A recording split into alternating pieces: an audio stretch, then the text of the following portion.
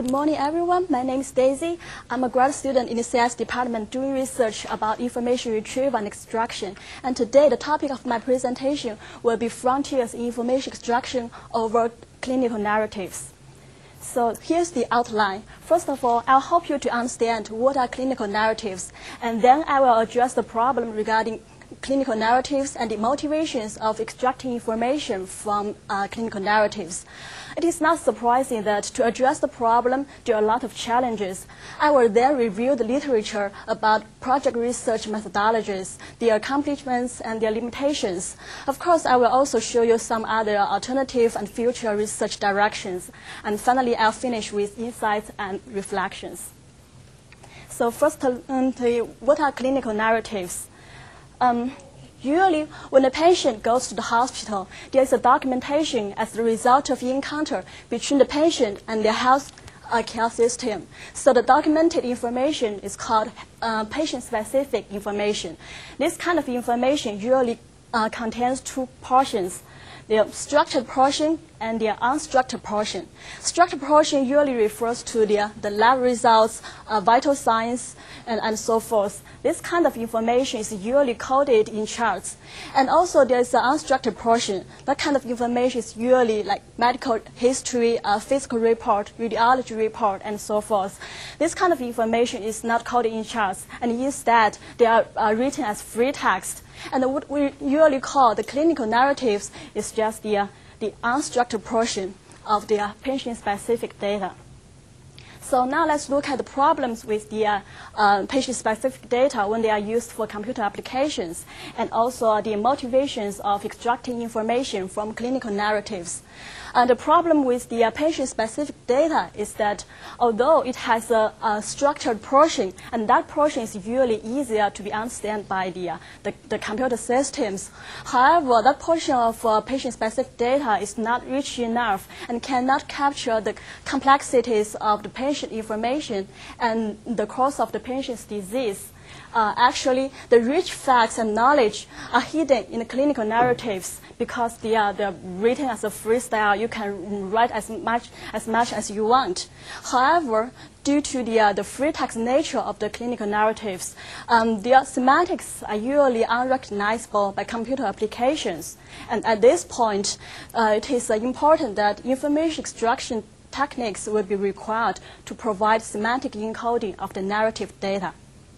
So to help you understand the importance of information extraction techniques used for clinical systems, I will show you an application example in the radiology department.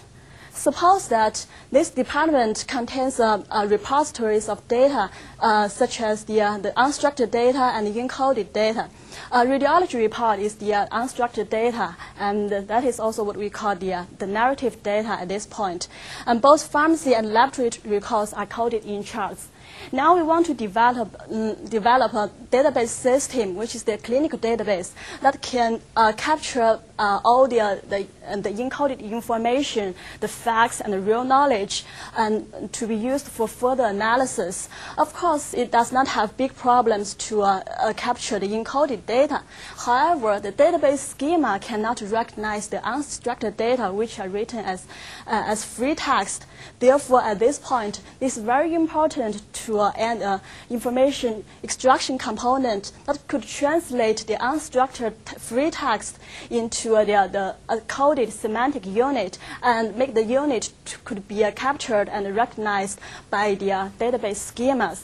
And when all the data are encoded and captured by the database, those data could be easily used by the medical logic modules for further analysis. And also those data could be used to trigger alerts, care plan reminders, and also be helpful for doing results review and retrospective research, and so forth. Now we have already known the importance of information extraction, but you might want to ask, what does information extraction exactly do? Basically, the goal of information extraction, or called IE techniques, is to identify facts and knowledge from text collections. the information extraction term might remind some people about another term, information retrieval. Actually, these two kinds of techniques are close relatives. But information retrieval is different from information extraction in that information retrieval usually does not do further in the text. It simply returns a set of documents that is related to a certain topic. So for example, if we pose a query, the use of AMP-sealing, information retrieval will take the input of text collections and return a whole set of documents like this, which is talking about AMP-sealing. However, information extraction will dig inside the text and return just a short message, which is the fact that can exactly answer this question. And so from now, you might notice that actually information extraction techniques do not stand alone. They actually draw techniques from many areas, such as information retrieval, natural language processing, and other artificial intelligence techniques. Information retrieval will help to narrow down the amount of information for further processing, and natural language processing will translate the data into semantic units. And now let's look at the challenges of in the information extraction processing of clinical narratives. One of the biggest challenges is that there is a high accuracy requirement. Because we know that the information to be extracted from the clinical data will be directly applied to specific patients. Therefore, if there's any errors in the facts extracted, there could be severe consequences to the patient because the clinical decision could be made totally wrong. Despite the high accuracy requirement, it is actually very difficult to process the clinical data because the main challenge is that clinical narratives are not well-edited articles or books or journals. They are actually written quickly in telegraphic, elliptical styles. Therefore, there could be a lot of grammatical incompleteness and misspelling problem. In more detail, syntactically, almost half of the sentences are incomplete, and many words are not in lexicon. Semantically, there are also problems like word ambiguity, synonymic phrases, and abbreviations. And contextually, unrelated document paths could generate a lot of noise. So given those challenges, what are the solutions? Now let's review the literature and look at the project research methodologies. A typical method used here is called sub-language analysis, which is based on the observation that technical documents in a specific field usually utilize only a subset of grammar and vocabulary in natural language. Therefore, we don't have to always use the full language grammar and vocabulary for the data processing. And instead, it is possible to take the domain knowledge to define a sub-language with limited vocabulary and special defined sub-grammars. Actually, both the early and recent approaches that based on the sub-language analysis use this similar kind of common diagram in their systems. When a text is imported into the system, it is firstly parsed or categorized by subgrammar and lexicon. And then the parsed information will be put into the regularization component based on a set of mapping rules. The regularized semantic unit will finally be encoded into structured encoded form based on their designated format. And the major difference between early and recent approaches lies in the definition of the subgrammars. Early approaches focused on syntactic parsing. A typical project is called Linguistic Stream Project, also called LISP. And the recent approach instead focused on semantic information and their relationship. A typical project is called MEDLI, Medical Language Extraction and Encoding. So the current research has achieved a lot of accomplishments in the real-world applications. For example, some of the systems have already been integrated into real electronic medical record systems and health evaluation systems for radiology and mammography report findings, hospital discharge summaries, encoding of hospital admission diagnosis, passing of progress notes, and so forth. And the evaluation reports found that the use of such information extraction component has shown to improve patient outcomes as measured by reduced cost of treatment and length of stay in hospital. However, even the most up-to-date systems still have limitations.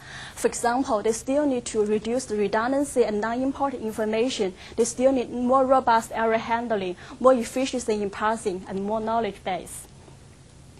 And other than the sub-language-based analysis approach, there are other alternative research activities and some other proposed future directions. For example, some researchers are proposing to classify narrative data based on controlled vocabularies. And also, some researchers even claim that since the free text of the clinical narratives usually have the problem that they are difficult to for the natural language processing. Why not avoid to use such an annoying format at first place? Instead, use the form-based narrative data input.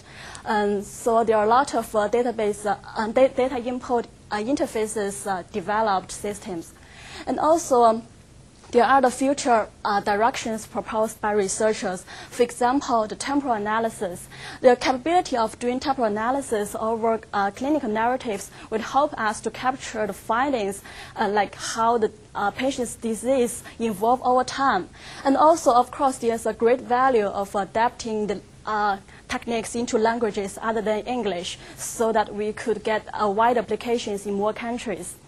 And finally, I'll wrap up with my personal insights and reflections. I found that there are actually more open questions in CS area to be addressed. For example, there are trade-offs between structured data input and the freedom of expression. Of course, structured data input could be easier for the computer to recognize and for further processing. However, they lose the richness and the complexity about the information. And instead, the freedom expression will make the clinical information more complex. However, they're harder to process. So when we are designing a user interface for inputting the clinical data, there is a big issue about how to balance the trade-off. And also, there's a trade-off between domain-specific and comprehensive approaches. Domain-specific approaches would make the system easier to implement, and they could capture high accurate data from the narratives. However, they are not very adaptable. And instead, as for the comprehensive approaches, they could make the system more powerful in capturing more findings. But the problem is that these kind of systems are not easy to maintain, and it's also very hard for error handling. Also, there are issues about integrating controlled vocabularies into sub-language-based extraction systems. As mentioned in previous slides, some researchers are trying to use the controlled vocabularies for data classification. So when we are trying to integrate that method into our previous sub-language-based extraction systems, there are good benefits because the extracted data could be more effective, and those kind of data could reduce ambiguity and redundancy. However, even the controlled vocabularies themselves still have problems. They are not mature enough, and the vocabularies, there's a big mismatch between different vocabularies, and there's still larger disagreement between the vocabularies and extracted data. And finally, there are also evaluation problems. The biggest issue is that it is very difficult to compare between systems, and it's hard to share across research sites because the privacy and confidentiality issues will often happen with the patient clinical data. So our final conclusion is that for the researchers, there is still much left to be explored. So these are my references, and thank you very much for your attendance. So any questions or comments? So you said that instead of translating the narrative into structured data, why not have a system to let the doctors input the data instead? Yeah. Are the doctors accepting that, or is it still working? Like just I mentioned here, there's a big trade-off between the structured data input and freedom of expression. Of course, there are a lot of interface systems that allow the doctor to input the data. And the problem is that even the most updated and mature systems could not capture all what the document wants to say. So there's even more complex situations that the doctor have to explain. So that's why we also still need to allow the freedom of expression to be more powerful.